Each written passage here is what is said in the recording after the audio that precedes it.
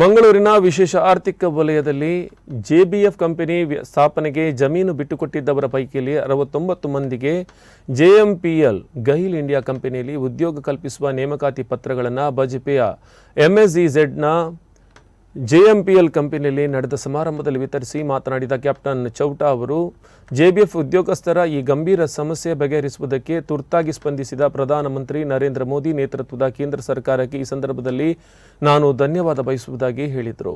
ಮಂಗಳೂರಿನ ವಿಶೇಷ ಆರ್ಥಿಕ ವಲಯದಲ್ಲಿ ಜೆಬಿಎಫ್ ಕಂಪನಿ ಸ್ಥಾಪನೆಗೆ ಜಮೀನು ಬಿಟ್ಟುಕೊಟ್ಟ ನಿರ್ವಾಸಿತರಿಗೆ ಉದ್ಯೋಗ ದೊರಕುವ ಕಠಿಣ ಸಮಸ್ಯೆ ಇತ್ಯರ್ಥವಾಗಿದೆ ಎಂದು ಕ್ಯಾಪ್ಟನ್ ಚೌಟಾ ಹೇಳಿದರು.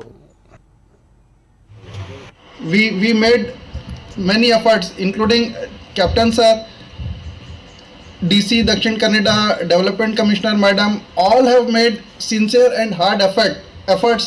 Everyone has struggled for this job, and today we all are happy here to see you here as a GMPL family present here. I pay my sincere thanks to Chautha Sir, authorities who have contributed their efforts in resolving these issues successfully. Name by name, I request everyone to come on the stage for receiving the joining orders. First, I request Mr. Mahisha Kumar to come on stage to receive.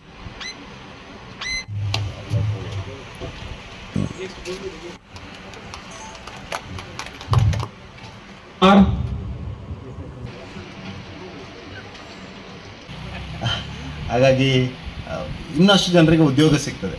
ನಾನು ಯಾಕೆ ಈ ಮಾತನ್ನು ಹೇಳ್ತಾ ಇದ್ದೇನೆ ಅಂದರೆ, ನಮ್ಮನ್ನು ಮುಂದಿನ ದಿವಸಗಳಲ್ಲಿ ಖಂಡಿತವಾಗಿಯೂ ಮಂಗಳೂರಿಗೆ ಇನ್ನಷ್ಟು ಸಂಸ್ಥೆಗಳು ಬರಬೇಕು, ನಮ್ಮ ಮಕ್ಕಳಿಗೆ ಇಲ್ಲಿ ಉದ್ಯೋಗ ಆಗಬೇಕು, ನಮ್ಮ ಮಕ್ಕಳ ಸಾಮರ್ಥ್ಯವನ್ನು ಪ್ರದರ್ಶಿಸಲಿಕ್ಕೆ ಅವಕಾಶ ಸಿಗಬೇಕು ಅನ್ನುವಂಥ ಒಂದು ಆಶಯ ನಂದಿದೆ.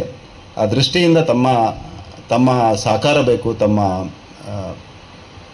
ಒಟ್ಟುಗೂಡುವಿಕೆ ಬೇಕು ಅಂತ ಈ ಸಂದರ್ಭದಲ್ಲಿ ಹೇಳ್ತಾ, ನಮ್ಮ ಊರಿನವರಿಗೆ ಕೆಲಸ ಆಗಬೇಕು, ನಮ್ಮ ಅವರಿಗೆ ಸರಿಯಾದ ರೀತಿಯಲ್ಲಿ ನ್ಯಾಯಯುತವಾದಂಥವರ ಡಿಮಾಂಡ್ ಏನಿತ್ತ ಅದು ಪೂರೈಕೆ ಆಗಬೇಕಂತಿತ್ತು.